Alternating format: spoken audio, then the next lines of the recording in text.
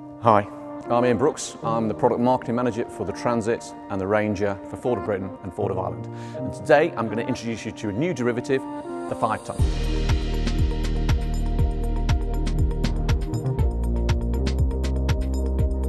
So behind me what you'll see is we've got a van version and we have a chassis cab version. So the van is available in an L4 Jumbo and the chassis cab will be available in both single and double chassis cab.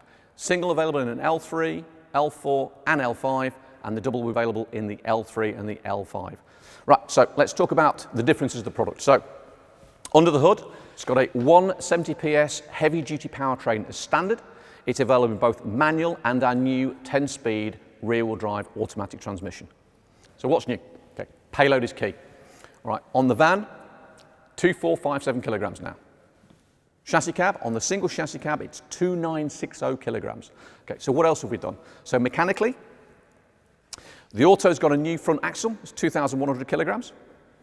There's also a new 3500 kilogram rear axle. Engineering-wise, we've also upgraded the brakes, so new drum and hat brakes, and also the parking lever.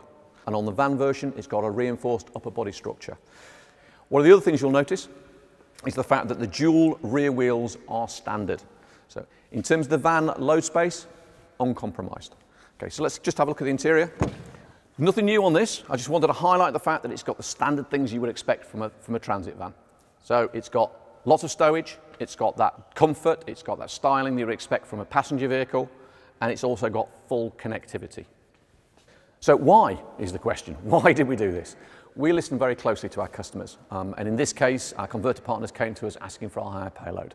So we took a little bit further and we looked into the end users, so the target customers, and the applications this could be used for. And the examples would be things like blue lights, so ambulances and the police, also heavier duty conversions like cherry pickers, but also those in the construction industry, as an example, that just simply want to carry more. So in summary, key item was the payload. On the van, it was 2457 kilograms, and on the single chassis cab, it's 2960 kilograms. And the GTM is 6.1 on the automatic transmission and 7 on the manual transmission.